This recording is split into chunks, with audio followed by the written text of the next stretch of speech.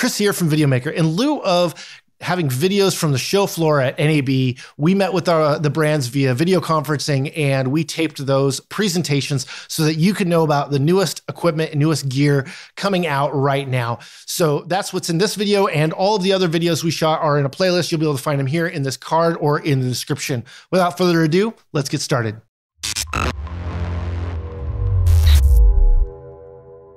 Hi everyone, I'm Victoria Neese. I'm a Senior Product Manager on After Effects, and I'm here today to show you some of what's coming in After Effects at MAX this week. We are really excited about this release. In fact, it's one of the biggest releases of After Effects in many years, and that's because there's years of work that's going into it, and it is all centered around multi-frame rendering. Team has touched millions of lines of code to make the whole application truly natively multi-threaded and able to take advantage of all of your system hardware in a way that After Effects has never been able to before. And the result is that you're going to see a significant speed boost. On good hardware, it's up to 4 times faster rendering. And this isn't just rendering at final export. This is also while you're previewing. And After Effects can even start rendering in the background now while you're not using it. So I'll take you through some of those features and what this looks like. Let me share my screen. First thing you may notice here is I have this new render time column. And in fact, I have a frame that took almost 8 seconds to render here. This is a new feature we call the composition profiler. And this will show you what actual thing in your project is slowing you down. So it's not just about that final processing time. It's also about giving you the information you need to create more efficient projects, because there's always 5 different ways to do something in After Effects. And now you can actually see which one's the fastest. So in this case, I can see that I've got a couple of pre-comps here that are really pretty slow. And maybe I don't need those on while I'm working. I'm just designing, and maybe I want to figure out the timing of my animation.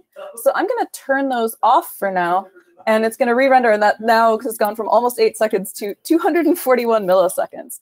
So you can see that you can make huge changes, figure out different ways to do stuff, or just turn things off temporarily while you're working on something else, and then turn them back on at the end when you're ready to render. So I'll keep those off for now because this is a demo and we want to go fast.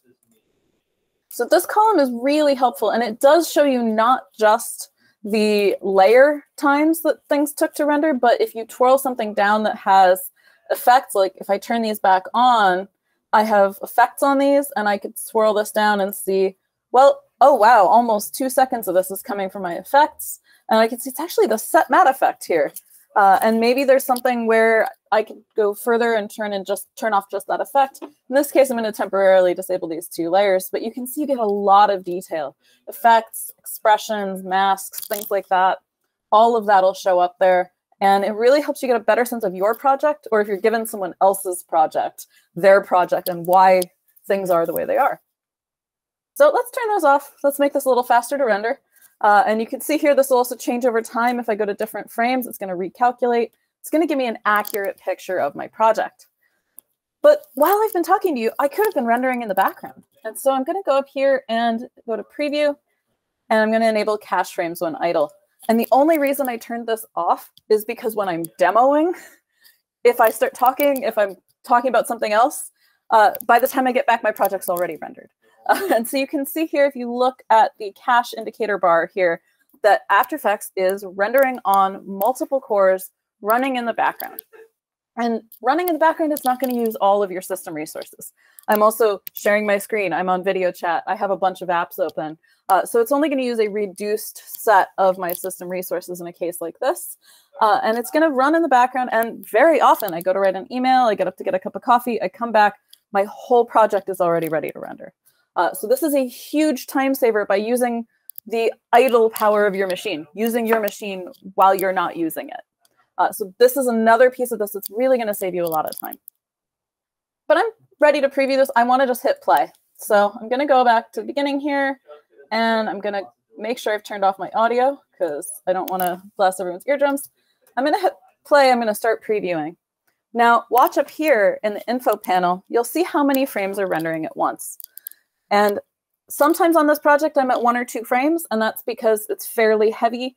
I'm doing other stuff. And After Effects is actually looking at my system resource usage. It's looking at the complexity of the project. It's looking at the available hardware, and it's calculating all of that together to figure out how many frames it can render at once for maximum performance. So right now for this beginning bit, while I'm using a lot of system resources for other stuff, it's maybe only going to be 2 or 3 frames, but then there's other parts of this project where it's going to get up to 10 or 16, and it's going to do that dynamically. This is, we call behind the scenes, we call this dynamic composition analysis, but it is a big time saver. It's all automatic optimization. And so given that you don't have to worry about tuning in how much RAM per core, how many cores, you don't have to do any of that. After Effects will do it for you. So that's another piece of this that adds a lot of power. Oh, let me turn off motion blur. That'll give us a nice speed for getting set up for a demo. I'll just actually start rendering this in the render queue while we're at it. So you can see here, I've turned off motion blur just to get us a little bit faster render. Now it's going 2 or 3 frames per second. It's totally dynamic based on what is in or out of your composition. But let's say we're ready to start actually rendering this. So I'm going to just do, let's say, the first 6 seconds. We're going to not do the whole thing. I'm going to add this to my render queue. And this is the redesigned render queue. The top of this looks pretty different. We've also changed the default output. So now it's high quality, which is based on ProRes. Makes it easier to get a standard file that's one you can deliver to your collaborators. So I'm going to hit render. I'm just going to render this to my desktop. And you will see that bright green bar. And that bright green bar is showing all the cores I'm rendering on. Now, if I click down in my info panel, you can see I'm actually up to 7 frames per second. Now it's going to use more of my system power. And I get just the info I need to know with the render queue. Now, there's a lot less stuff at the top, but it's the stuff that's still there is the stuff that you care about. And I've also checked this little notify checkbox, as well as notify when queue completes.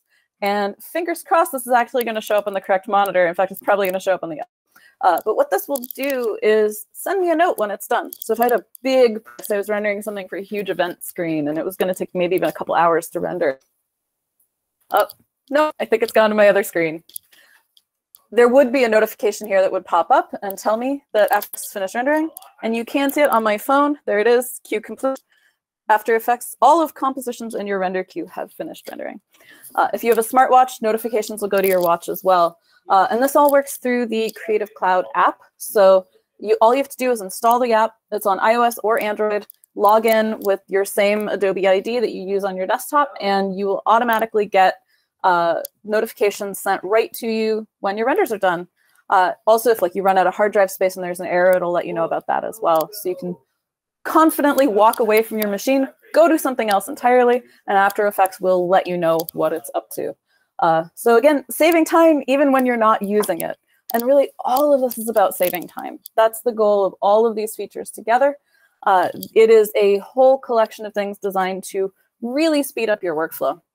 And when you're able to preview 4 times faster, render 4 times faster, that adds up. And when you're rendering in the background, you spend so much less time watching progress bars.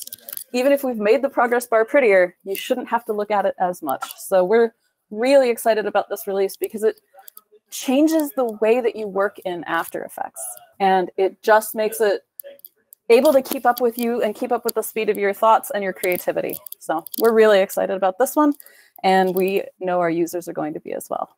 All right, so here's the end page. You now have 2 choices. You can either have the video that YouTube has chosen for you or the video that we have chosen for you. Hopefully either one of them is good, but you never know. They could change your life or not. Thanks for watching. Bye.